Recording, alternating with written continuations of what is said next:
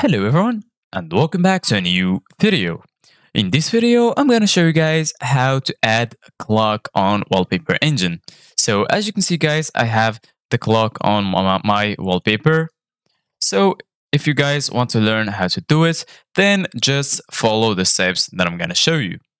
So the first thing that you need to do guys is if you don't have Wallpaper engine launched yet, then just go ahead and click on Steam, right click and then go to library.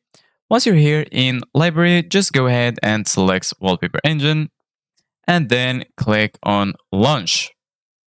So once you do that, just go to your taskbar and then you will find this little tray. So if you click on it, you will have this little menu, but the thing that you need to do guys is double click on it and then this menu will pop up. So once you're here, you're gonna be here in installed. So basically guys, from here you can see all of your installed wallpapers. And if you go to discover, from here you can see new approved wallpapers, highlighted creators, and so on. You can also see recommended wallpapers for you.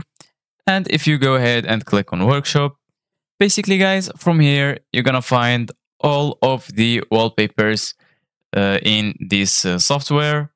You can search for anything that you like. For example, we're gonna search for Naruto, and as you can see guys, there is a lot of results. You can choose any wallpaper that you want and click on subscribe.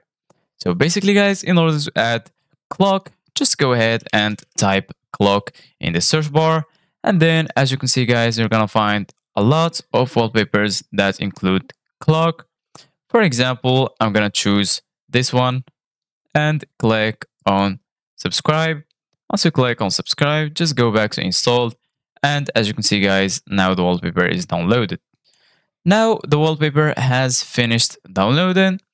Then just go ahead and click. And as you can see guys, now we have the clock.